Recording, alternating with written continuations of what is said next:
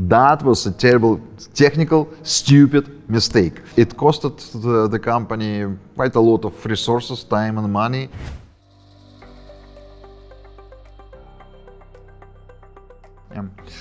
Immunity, my definition of immunity, cyber immunity, is the system is cyber immune if hackers must invest more into the attack than possible damage. It means that hackers, they can't do more damage than their own financial investment, because any hacker's attack, it's wasting time, money, so they have to have something in return. If they have a negative return on investment, the system is cyber immune.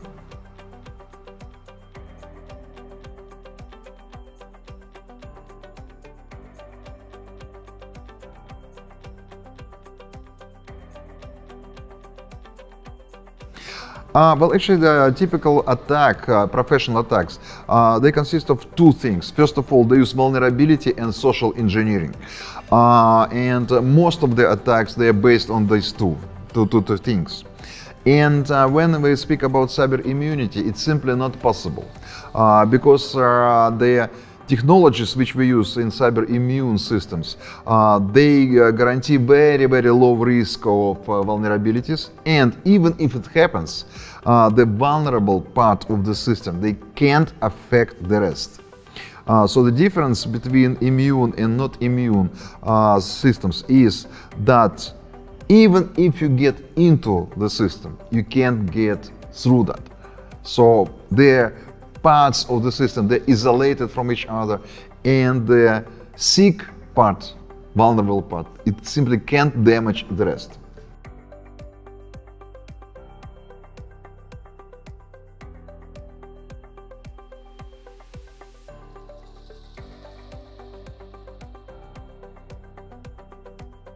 It's a very good question about humans, which are all the time it's the weakest part of the security chain.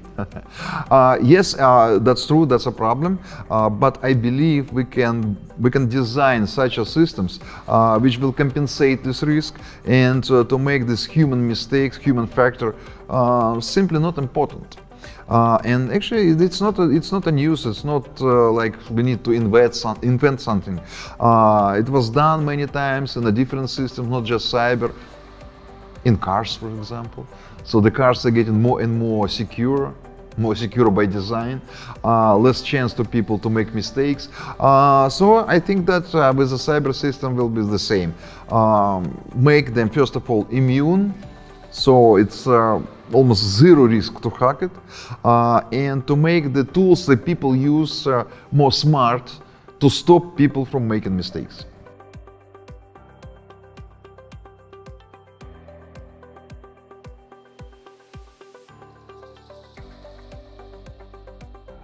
Very good question about supply chain attacks. Yes, it's one of the most complicated. And I'm afraid there is no simple advice. Because what you really need to do to be protected from these supply chain types of attacks depends on who you are. If you are a power plant, if you are a bank, if you are supermarket, your strategy must be different. The most complicated is, of course, for their big, huge enterprises like cars manufacturers or their critical infrastructure developers. So they simply need to have some kind of certification for the suppliers. So the supplier, if the company wants to be supplier, so they need to follow the certification process. And the company must develop such a regulation for the suppliers that this regulation will compensate the risks. To make these risks not important. So this is their most strict, I think, scenario. But for the rest of the companies, it's less critical. So I think there will be less regulation for suppliers.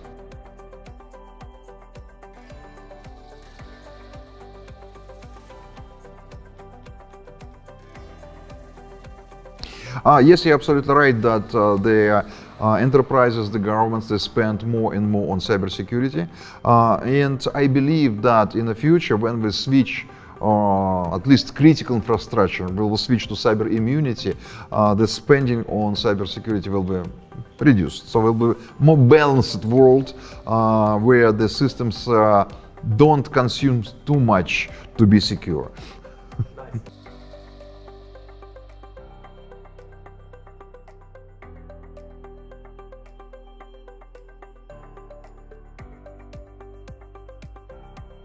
Yeah.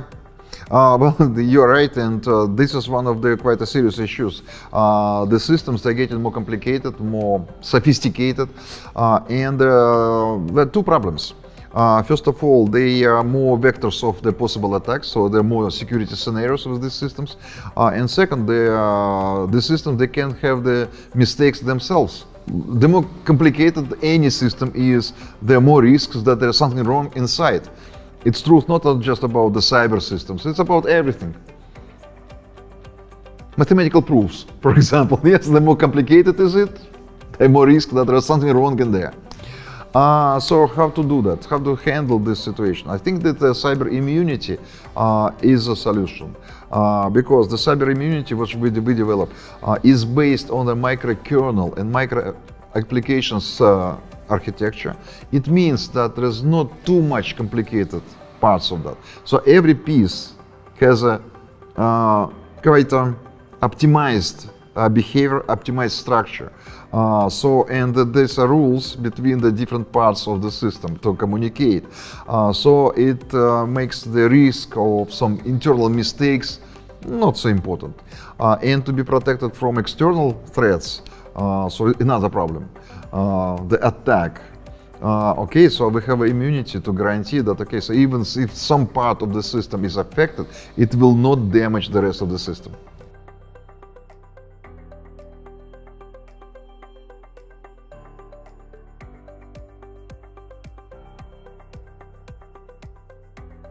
Well, speaking about the cyber threats, I will say that it's a global problem. So if we see that from a top view, the cybersecurity incidents and the threat landscape is more or less the same everywhere around the world. But you're right, in the regions there are some specific attacks. Which depends on the economical development, which depends on the political situation, which depends on how hot the situation is in the region. And I will say that in the Middle East, the main vectors of the attacks, they are, as everywhere, on the financial sector and on the industries. Because, well, especially in the gas and oil industries. So this is one of the most important issues with the cybersecurity here in the region.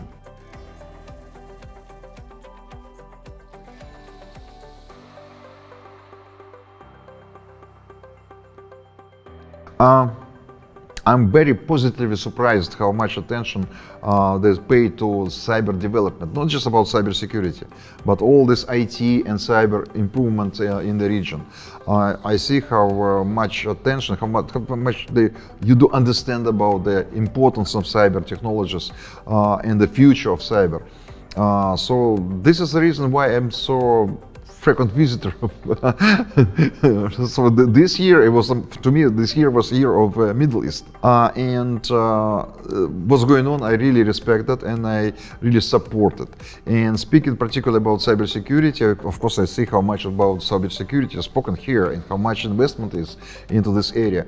And this is a very good indicator of that the people who are responsible, the governments which are responsible for the, how to say, design of economies and the security, how much they understand in cyber security.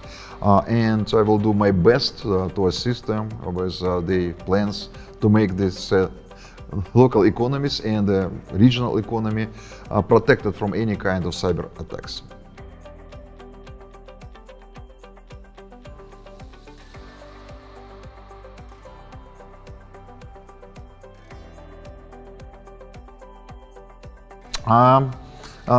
That's a good question, and actually I will say that we have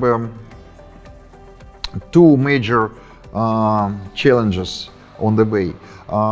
First of all, we were learning how to develop technologies and products, and actually We made a lot of mistakes, of course, in the past, and we're learning. There's some mistakes were quite painful, but we solved that. It's about technologies, and finally we managed to build a system which is able to develop very, how to say, they're just world best technologies and products. The second challenge was how to build the international business, because when we started we were small Russian-based startup without any knowledge and experience, without any advisories from outside. So we were learning ourselves, and actually we were started in the early 90s. So actually there were no teachers for us. So we were learning ourselves by ourselves. So we were trying different ways.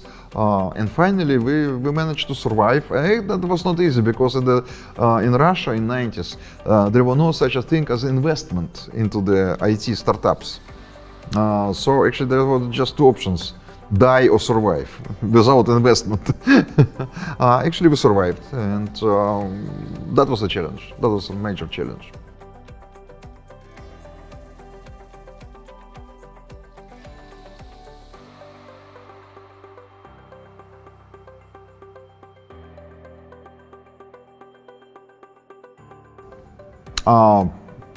I learned quite a lot because this quarter was the different life of the company, because the last century we were just a startup, and beginning of this century, millennium, we became a visible player on the market. We became one of the most known brand in cybersecurity, and there was quite many things happened during that time. And to me, what I'm proud about is that we turned from the chicken to the eagle. So we finally have experience, and we know how to build the world best technologies, how to manage their big team of engineers, sales guys, marketing, and all that. We manage how to make the business in different countries, different regions, different cultures. We're a global company with a global presence, again with the best technologies, and we're able to protect our customers better than our competitors. That's it. So that's the main things I think that we learned, which we did.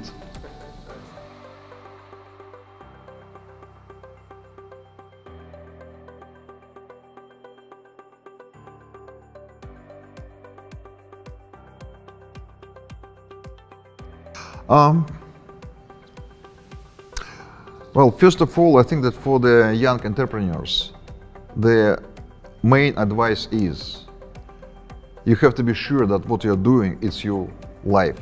It's a business of you, from your heart. If you can live in your business and forget about the rest, that's yours. And then find the right people to help you, build the team,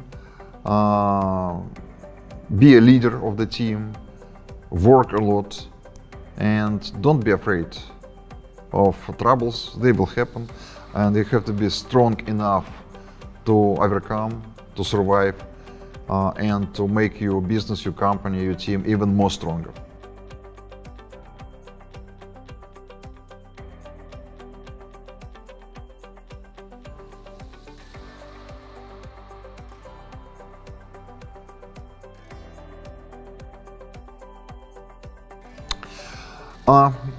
Before I was speaking about the technical problems which we were facing and fixing, first of all, I will not repeat these mistakes. One of them that was very simple. In 1998, we made new antivirus engine, new generation of antivirus engine. And my own mistake was to make it not multi-threads. So it was only one file was able to be processed at the same time. It was not multi-processed. So it was just one single process. That was a terrible, technical, stupid mistake. And it costed the company quite a lot of resources, time and money, because it was very hard to fix it, because it was like the rest of the system, so the rest of our products, they were built on that. That was a simple mistake. Maybe it's not easy to explain it in the simple words, but first of all, I would not do the same mistake. Then there were some other mistakes, most of them were technical. I will not do it again.